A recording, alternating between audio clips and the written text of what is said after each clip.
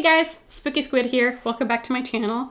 Today's video I will be talking about all the recent horror movies I have watched. So stick around and maybe discover new movies that you haven't seen before.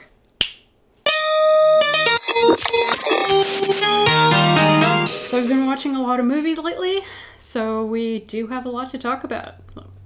Let's get right into it. So just started the series, decided to make it a series more like a couple weeks ago. So I'll basically be just talking about movies and doing my makeup. If you are curious about the makeup that I'm using in the video, I will have everything linked down below. So a movie that I've watched recently, so one of the horror movies that I've watched recently is Gretel and Hansel. I didn't really know what to expect in that movie. I wasn't expecting much. I was curious about it, but I don't know. I thought it was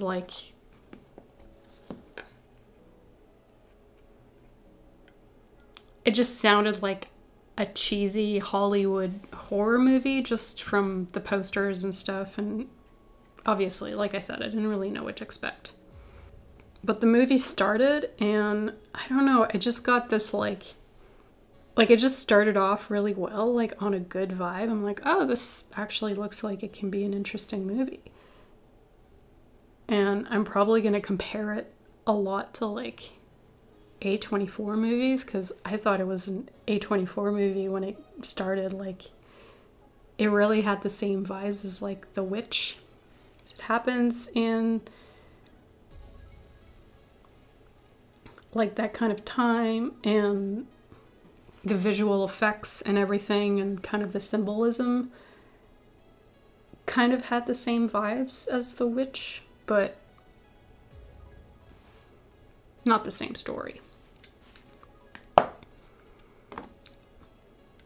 But yeah, I usually go in kind of blind when I watch movies. Sometimes I'll check out the trailer, but when they're movies that seem like they're not super hyped up, I usually won't really want to see the trailer or really read reviews or anything like that. So the only thing I heard of it was that people seem to like it, so yeah. But I think the best part of the movie is really all the visual effects. And there's a lot of symbolism in that movie. If you just sit down and look at everything, you'll notice things. I thought it was a really good take on the fairy tale. So it is kind of like a fairy tale horror movie. So there's not any scary parts to it. I didn't really get scared. If you want to watch a horror movie and get scared, don't watch that. But it's very occult, very witchy, and I just really liked it. That's my type of movie. That's my whole aesthetic, and I still think about the movie. The story itself was disturbing and really beautiful. So I'm just being really vague while describing the movie, because I don't want it, I don't want to give out spoilers or anything. But if you like The Witch, and if you kind of those type of horror movies, you'll like this movie. So the next movie that I watched that I want to talk about is The Babysitter. Well, actually the two Babysitter movies. Not really gonna do two separate commentaries on the movies, because they are pretty similar. If you like one, you'll probably like the other.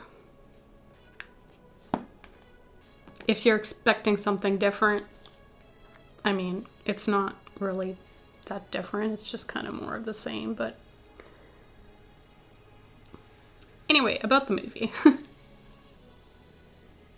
I really enjoyed those movies. I know they've been, well, the first one has been out for a while now, but I never watched it.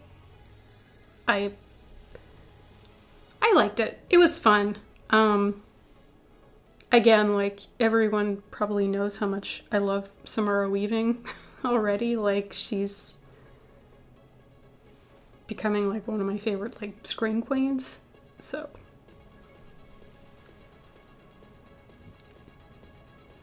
she's the greatest part in that movie. Everyone else is... The situations are funny and not really scary. Like, this is in both movies. She is in the second movie. I know some people are saying, oh, I don't want to watch it because she's not in the second movie. Like, she is in the second movie. But yeah, it's a fun ride. Like, it kind of reminds me of the humor in, like, movies like Satanic Panic and stuff like that. It's like a fun popcorn horror movie, if I could say. And there are some gruesome scenes as well as some funny scenes in there, so I don't know. It's not to be taken seriously, but I enjoyed it. I liked both. I know some people were complaining about the second one. Like, honestly, if you like the first one, you'll like the second one. Like, I don't know. There's not much else to say. Like, it's a pretty, like, Hollywood kind of dark humor, dark comedy kind of movie, but it's fun and I think it's worth watching. Okay, so the next movie I want to talk about is it's not a newer movie. I watched it when I was a kid, didn't remember much of it. Like, I remembered the gist of it, but I didn't remember every detail. And anyway, I'm going to stop rambling. We rewatched it recently, and I remembered, like, a couple scenes that kind of haunted me when I was a kid, but that's about it from what I remember from the movie. And I'm going to stop blabbering again. We rewatched Event Horizon. Like I said, it's a pretty old movie. I think it's from the 90s. So yeah, I really like movies like that are just like, well, I mention it all the time if you've watched me for any period of time, but I like movies that kind of make you question your sanity. And if that movie doesn't do that, I don't know. I don't know what's wrong with you, but it's definitely a ride. It is a sci-fi, but it's not like, they don't fight aliens or anything like that. It's not like they're lost in space. They're just, the horrors that they go through in that movie is pretty much like their own struggles that they're faced with. So I thought that was like, I didn't really catch that when I was a kid when I watched that movie. But like, I just really enjoyed that part, and how like some of them just can't handle it. And I mean, I won't tell you what happens, but like, I like it when people have to kind of face their own fears in their own like weird abstract way. And it's really hard to convey something like that in a movie, but like, especially when it's visual and you're trying to represent a horror that's not meant to be visual, but,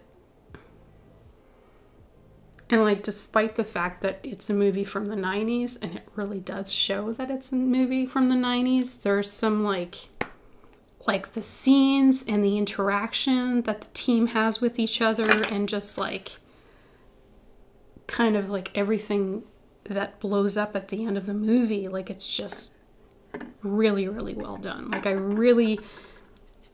if you haven't rewatched it recently, like, I really recommend rewatching it, because I I mean, obviously when I watched it, I was a kid, so I didn't really understand what was happening. But rewatching it now, like I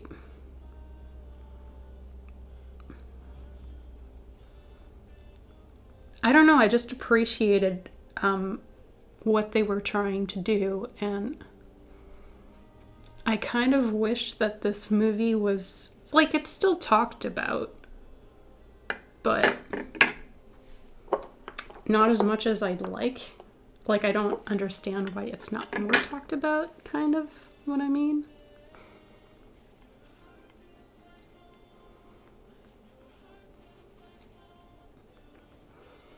There is some body horror in that movie, so if you have a hard time watching that kind of stuff, like, just a heads up, but it's not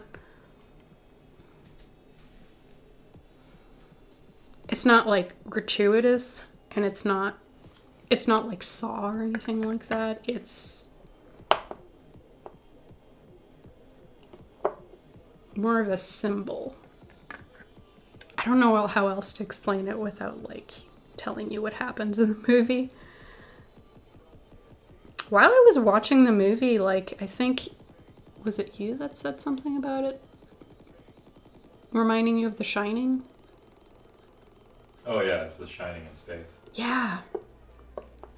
Like, it's exactly, like, plot for plot, it's The Shining.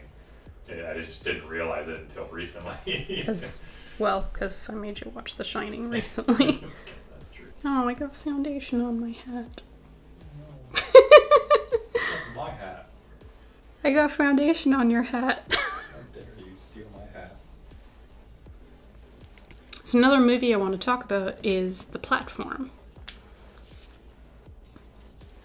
So The Platform is a Spanish movie. I think it's on Netflix, and it's subbed. So,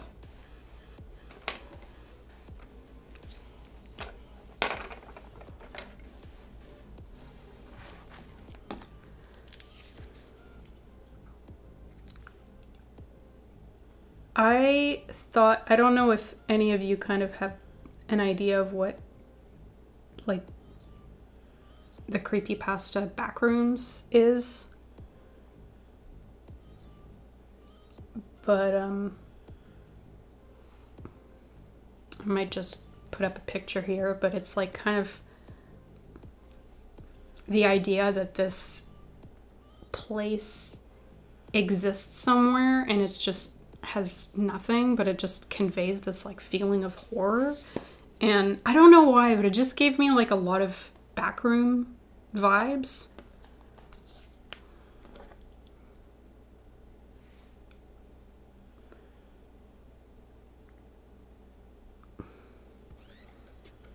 It's a really, really strange concept, and it really does say a lot about our society. Because we live in a society.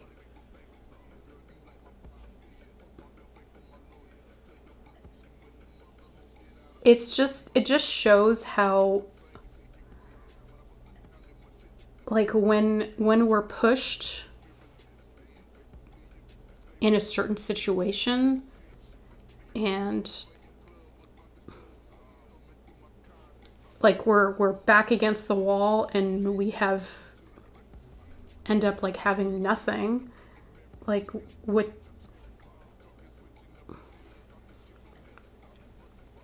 kind of things people will do in order to survive. And it's just like so terrifying. It's nothing paranormal. It's nothing like supernatural or anything like that. It's really just like, this could happen. And maybe it does. I don't know. But the concept is absolutely terrifying, and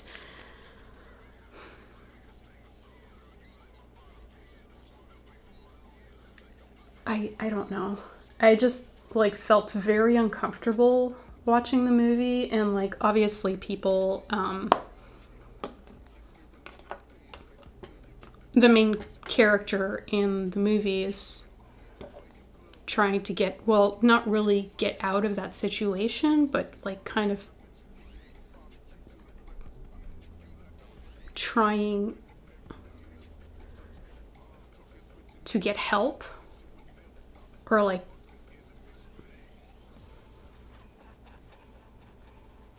kind of send a message.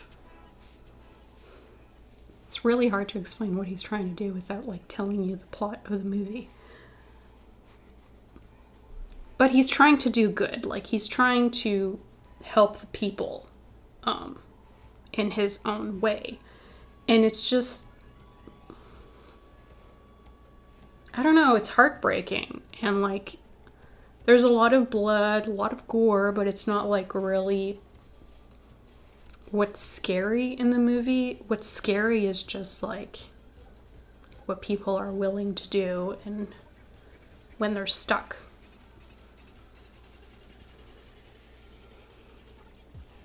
I know I'm being really, really vague right now, but I know some people don't like even the slightest spoilers, so I'm trying to be vague here. And when I'm explaining movies, I'm kind of just trying to explain the concept of it. That way, everyone's happy. Anyway, I liked the movie. I definitely recommend it. It was such a weird concept and so like bleak. So another movie that we watched recently is Tusk, and I know it's a really, really polarizing movie. Some people absolutely hate that movie. Some people absolutely love that movie. I love the movie. It's just weird. And again, there is a lot of body horror in this one. If that's not your cup of tea, maybe don't watch it, but... And it happens in Canada, so that made me happy. But also, it's just, like... It's bizarre. Like, I really like the concept, and... like, one of the characters seems to always talk in, like, proses, like, in a poetic way, and you don't really... like, it's not really a spoiler, but it's just, like, something you notice. And I found it really, really fun.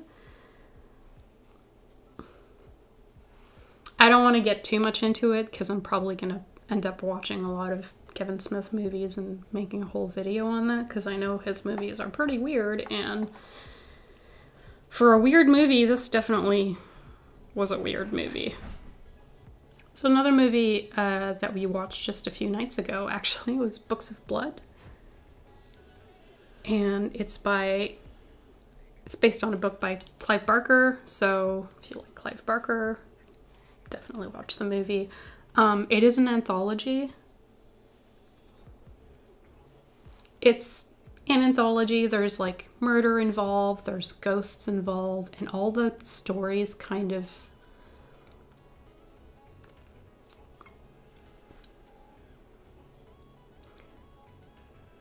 they all connect together. And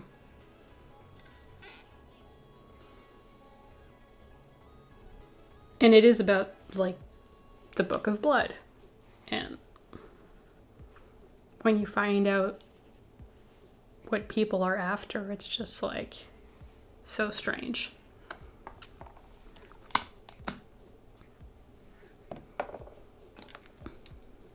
The ending was not what I expected at all. Like, the very last scene was just... I still have trouble wrapping my head around it. Like, what? And the last movie we watched was Becky. And I thought it was fun.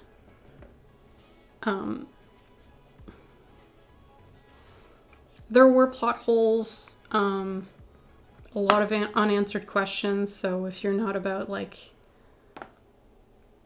having like weird unanswered questions at the end of the movie. Like, I got kind of annoyed at that, but trying not to think about it.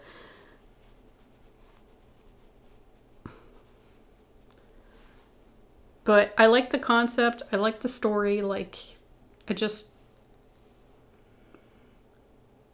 there are some very gory parts in there, and they were like, some of it was obvious, some of it was like, you know, stuff you've seen a million times, but it was still like, it was a good time. Like, I really liked that movie, and like Kevin James is in it, and honestly, like, I hope he does other horror movies, because he was great in it. So I'm back, and I noticed that I didn't put my eyebrows on. I'm so dumb. But that's okay, because I can talk about another movie real quick while I do this. I kind of forgot that I watched it. But it is Karmina, which is... So, it's very much a cult classic. It's not for everyone, but I really love it just for nostalgia purposes. So it's about a vampire that doesn't want to marry Vlad. And so she escapes to Canada in Montreal. And it's just,